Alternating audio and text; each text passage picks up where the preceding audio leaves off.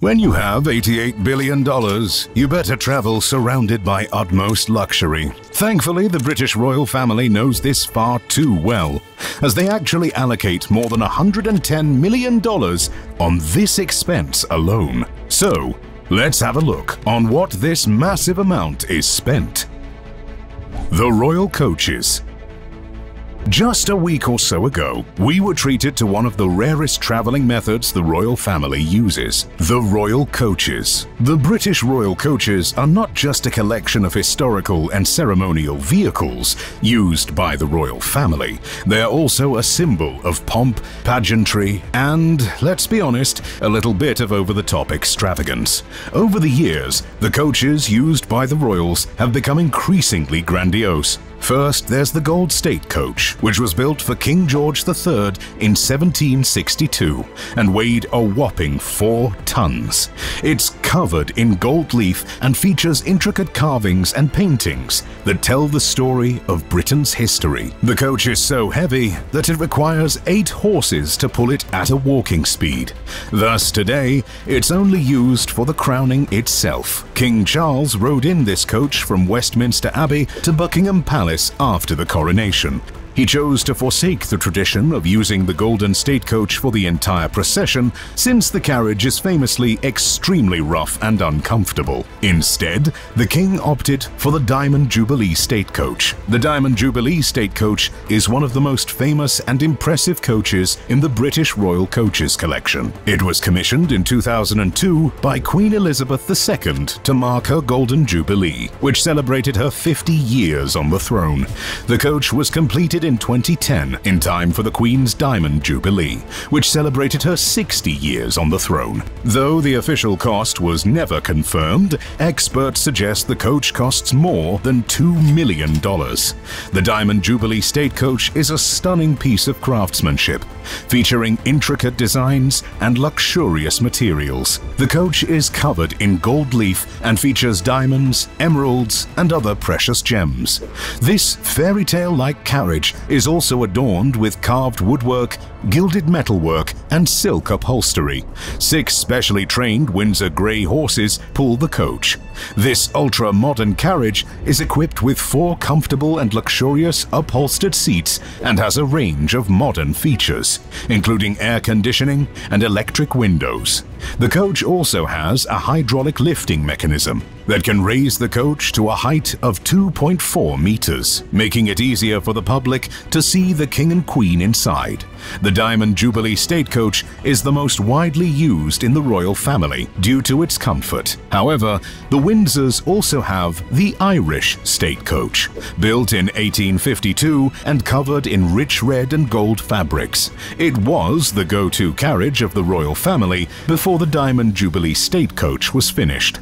It was used for all royal family ceremonies, including Parliament's state openings. But, alas, the Irish State Coach has also been known to break down on occasion, as it did in 2014 when it was being used to transport the Queen to the state opening of Parliament. But let's be real, the main appeal of the royal coaches is their sheer extravagance. They're covered in gold leaf and jewels, with plush seating and ornate decorations, and when they're used in a procession with the horses and footmen in their full regalia, it's a sight to behold. Still, the top speed of a 4-ton carriage pulled by 6 to 8 horses is not very high. Thus, these state coaches are used only for ceremonies and processions, where pageantry is above all. When the king or a member of the royal family has to go to do business, they prefer a much more luxurious and practical means of transportation.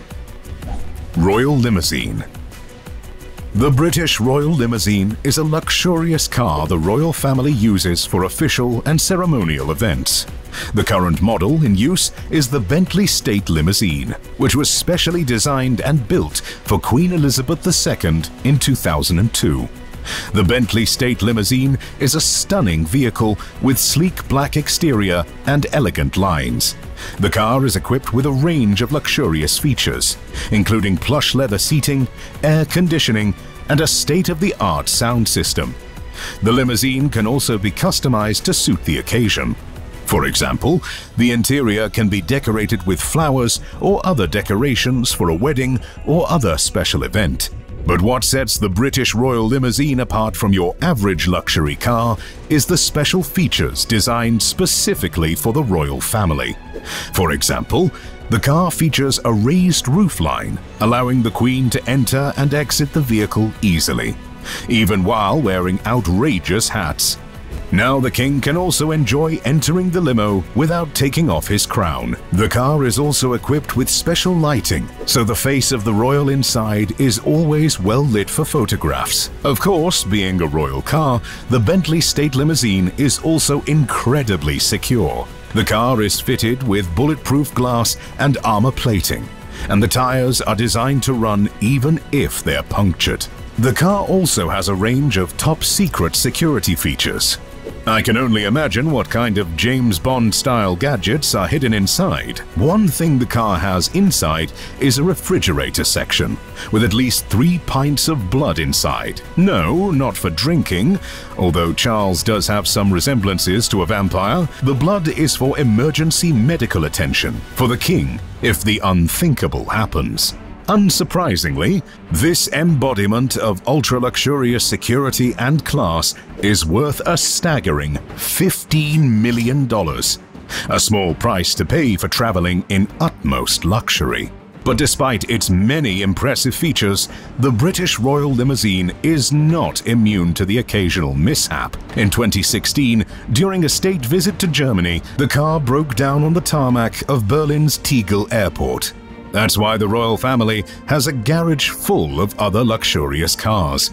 Luxury car collection. Along with the Bentley State Limo, in the Royal Mews, where the royal cars are kept, there are at least a dozen ultra-luxurious vehicles. Before the Bentley State Limo was introduced in 2002, the royal family used an ultra-luxurious and majestic Rolls-Royce Phantom 4. The family actually has 3 of them, each one costing $2.6 million. These high-class limousines are now predominantly used by heads of state visiting the UK and other senior royal family members.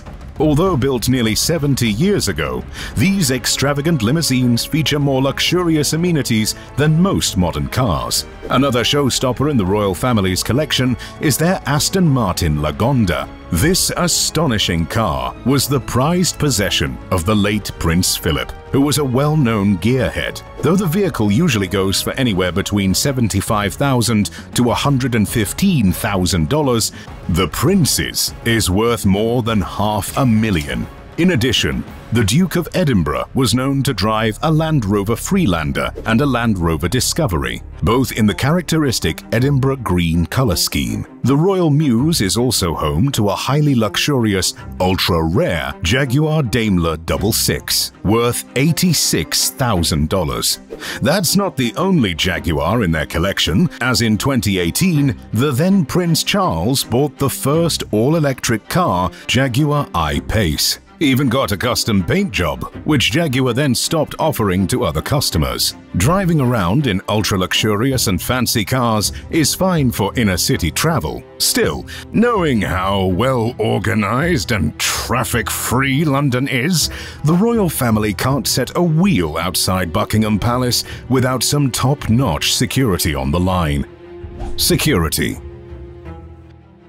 The British royal family is one of the most high-profile families in the world, meaning that security is their top priority. From armed guards to state-of-the-art security systems, the royal family has a number of measures in place to keep themselves and their properties safe. Let's start with the most visible aspect of royal security: the guards.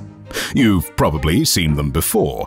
These stoic-looking guys in the tall black hats and red coats, standing outside Buckingham Palace or marching down the street in a precise formation. These are the members of the Queen's the King's Guard, and are responsible for protecting royal residences and ceremonial events. These formidable-looking fellows are just the tip of the iceberg. There are also plainclothes officers, armed response teams, and even helicopters and boats on standby in case of an emergency. The royal family also has their own security team, known as the Royalty and Diplomatic Protection Department, which provides 24/7 protection to the king and other senior members of the family. In addition to physical security measures, the royal family also uses technology to keep themselves safe. Buckingham Palace has a state-of-the-art security system with thousands of cameras and motion detectors monitoring every inch of the property. The family also uses encrypted phones and other communication devices to keep their conversations private. Of course, all of this security comes at a cost, and it's not just financial. Members of the royal family have to give up a lot of their privacy and independence to stay safe. They can't just go out for a stroll in the park or pop into a local pub without a team of guards and advanced planning. Even their cars are equipped with bulletproof glass and other safety features. But hey, it's not all bad news. Think about it. With all that security around, the royal family probably never loses their keys or forgets their password. And if they ever need to get out of a boring meeting or social event, they can always pretend that their security team just received an urgent message and they have to leave immediately. What the security can't take care of, however, is the dreadful London traffic jams. So that's where the motorcade comes to save the day. The motorcade. A typical royal motorcade can involve dozens of vehicles, including limousines, SUVs, motorcycles, and even a horse-drawn carriage or two.